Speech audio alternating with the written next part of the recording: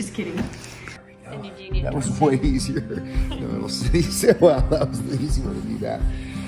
Oh boy. Wow, this is really green. We're a team now. We got, okay, you hand me that. I'm going to refill your measure. Well, I'm going to attempt to get some insulation in the ceiling by myself. I thought I'd wait for Brittany to see if I can do it. The sides are going to be the hardest because I don't have a piece to tack into other than the studs on the side. So, yeah, see if I can do it.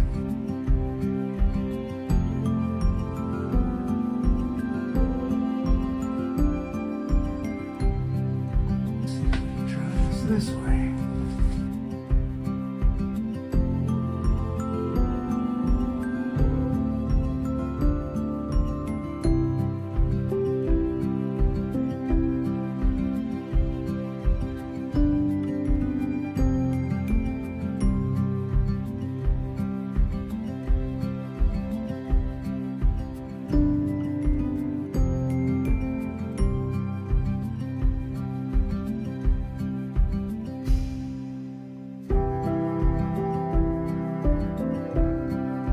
All right, sweetie, you want to grab a run? I'll start here, and you hold it behind me. And let's just start working our way up.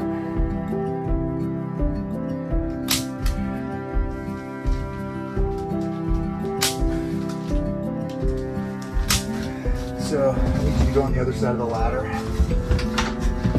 Because what I really need is you to pull it tight from there. There you go. That end. We'll finally get good at this on the last one.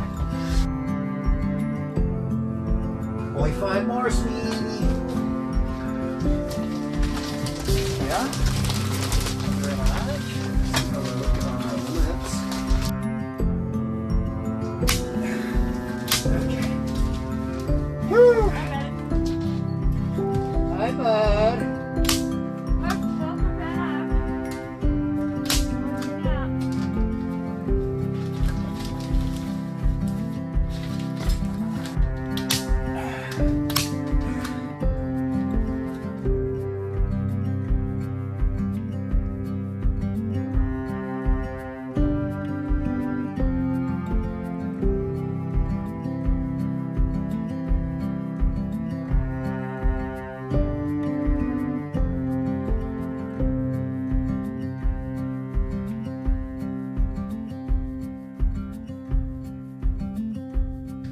We're a team now. We got, okay, you hand me that. I'm going to refill your measure.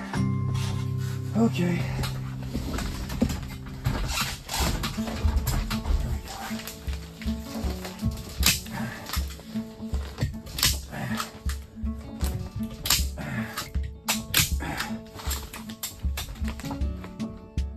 Okay, here you go.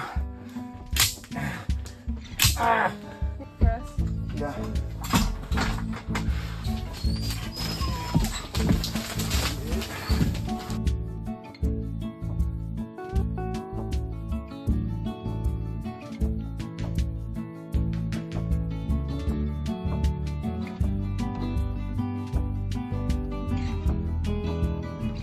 So we got a couple gaps here. My cripples are these studs above my window. Header are a little wide. So I ended up being a little wider than 24 on center. So I put a little more insulation in those gaps and I'm just taping securing them with some tape. I got the tape. It's almost out. I'm going to use it. I don't really need to do this, but I am.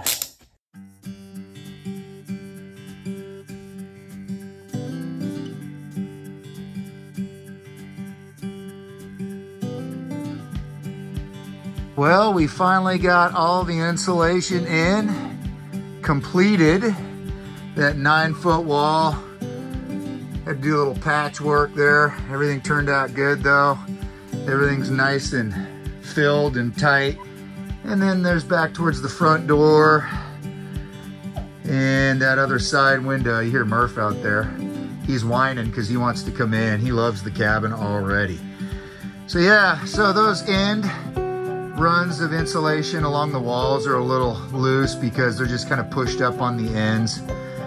Once I get the tongue and groove, that'll just hold that in place, of course. So Today I'm going to get the ceramic insulation inside here, get it metal taped.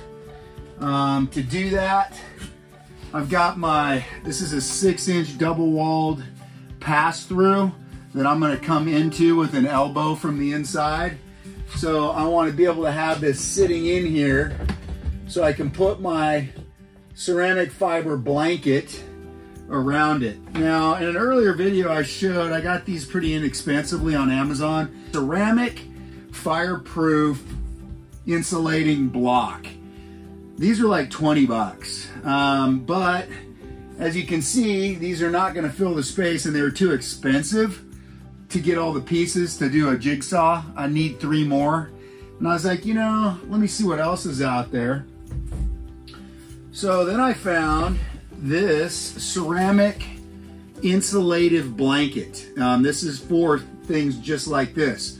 So this is going to allow me to go and fill that void in between the metal and around that pipe with this material. So I'm going to double this up and I'll tape it in place with metal tape. I am going to use these two, since I have them. I'm going to put one here like this, which will be no issue, towards the bottom. And then this one here, I'll take that pipe out. I'm going to need to make a couple cuts. I'm just going to need to cut that out and I'll trim that edge. And then those two should fit together and I'll have the bottom covered. Stuff's pretty messy, pretty powdery.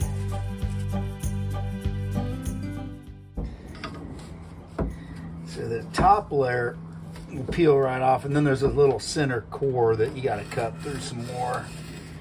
I realized.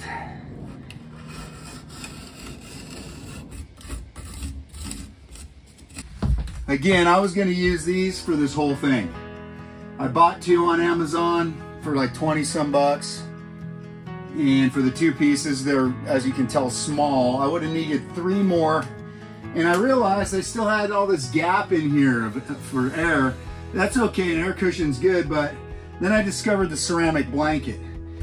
All right, you can see that's just holding that in place. I mean, this is gonna be enclosed, it's not going anywhere.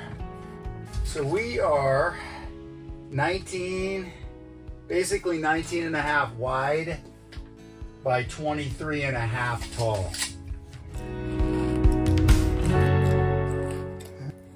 So I'm gonna try to straddle the hole. That's what I'm gonna try to do, and then maybe push this stuff out of the way. I've seen people do this and not put anything between these 2 pieces of metal. And the air will act as an insulator, but I obviously am. Gosh, I probably should use a little more of this material, I guess, huh? Well, since I've got the insulated blocks, I guess what I'll do, I'll cut this one here.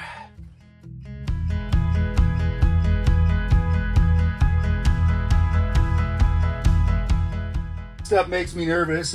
Looking at it, touching it makes me think it's asbestos, but it's not. Ceramic. So, all right, I'm gonna say that's gonna work great. And I'm gonna go ahead and just secure that with a little metal tape.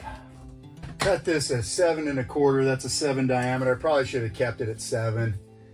Got it too big of a gap. Now I'm gonna have to close that gap, and it's just one more thing to do. It's really not that big a deal, but could have made the box smaller. I wish I would have done that, but whatever. With my framing. But anyway, I didn't know where I wanted this to fall exactly yet, so that's why I made it a little bigger. But I looked for a pre-made wall thimble for my setup here for 7-inch. Doesn't exist locally that I could find, and then I know I could special order stuff, but I am not transitioning on the outside to insulated triple wall or stainless steel. I'm keeping this galvanized black pipe double walled from the stove to the elbow, to the elbow, to the pass-through, outside to the next elbow, and then on up to the spark arrestor. I'm keeping it simple, stupid. I know this can get super hot for full-size wood-burning stoves, and you would need more than 6 inches of standoff. I only need 6 inches with this double-walled, but you could close that down even smaller. I think it's 2 inches with the insulated. But this is only a just over, it's a 1 cubic foot firebox in this stove. And it's 13 inches long, and it doesn't hold a lot of material. It is not a super big stove. It's a small stove that will heat this cabin just fine, and you can cook on it as well. But it does not put the kind of heat out that justified going to the insulated stainless steel exterior, all that other stuff. And I would have had to do a whole bunch of different things, recut this. So I'm not doing that. I can now tack on my metal sheet, the inside piece, which will be covered except for a small box with the appropriate standoff. My beadboard will sit over the top of this.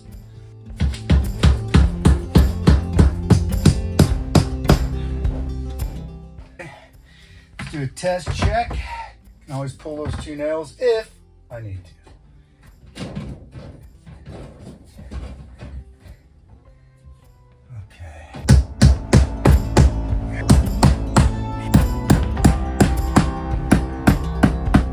What we'll have here is the beadboard will be nailed on the sidewall, and I will have about 6 inches over.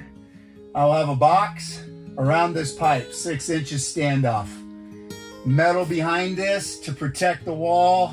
The pipe can breathe back here. We've got the insulative ceramic fireproof layer in the expanse or the void here, which is kind of nice. So yeah, I think that's going to be good. Some people may say, well, just tape this for the gap for you know, draft or something coming through. But I don't know. I can't use plastic tape on it. This will get hot. So yeah, I guess maybe this is on the insulation anyway, on the paper edge. I'm going to go ahead and metal tape the edges so that why not? We'll just go ahead and seal it.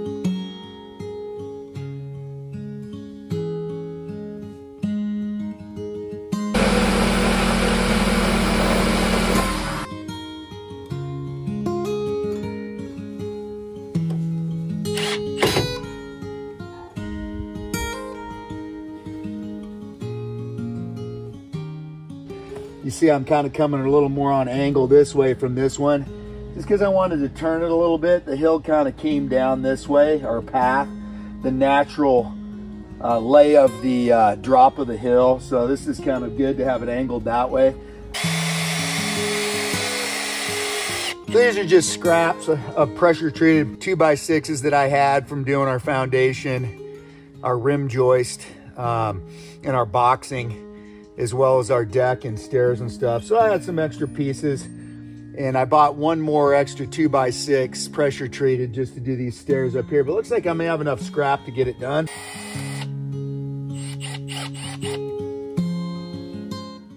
Get some more pieces of rebar here, and I'll go ahead and secure this.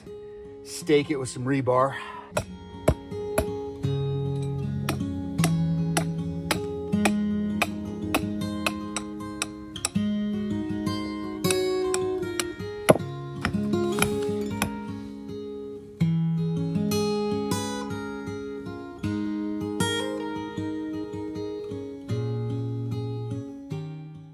All right, we're gonna have to get out the old circular saw and trim that board.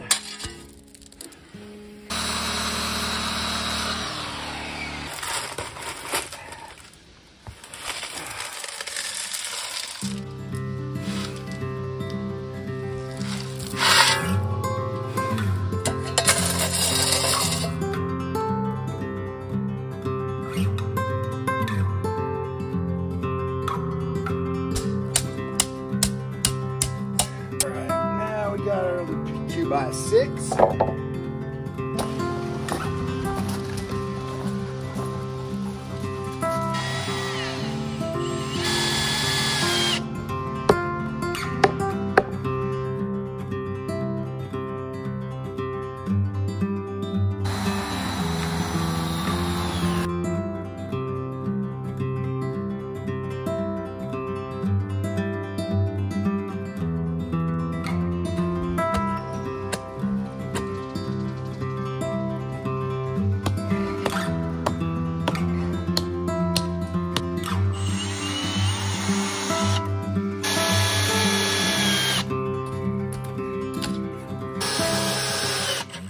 So I'm using pressure treated lumber. I already told you that, ground contact. I did use a couple pieces of scrap on my decking, which is pressure treated. It's not ground contact, but it'll last a long time.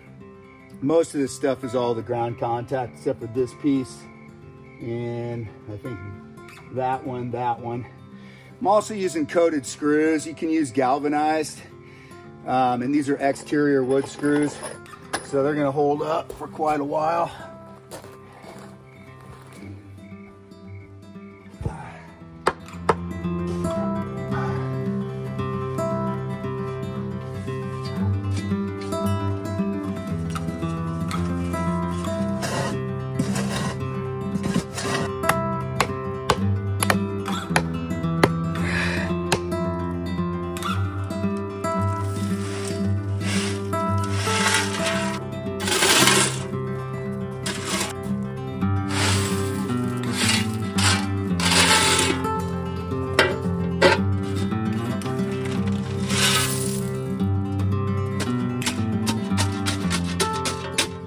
It's kind of tying in with the contours of the terrain coming in to the cabin.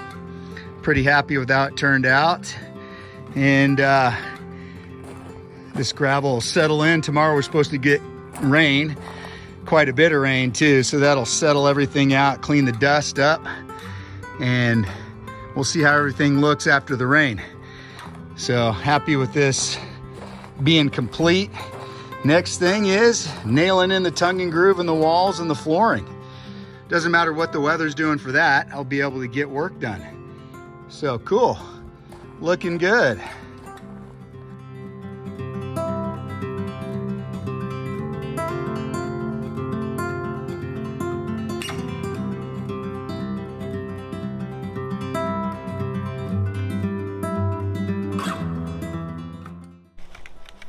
I'm nervous.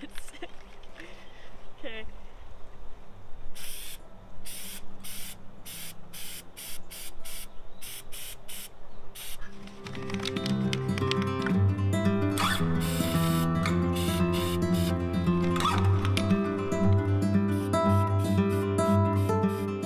Okay. Wow, that looks cool when it's like that.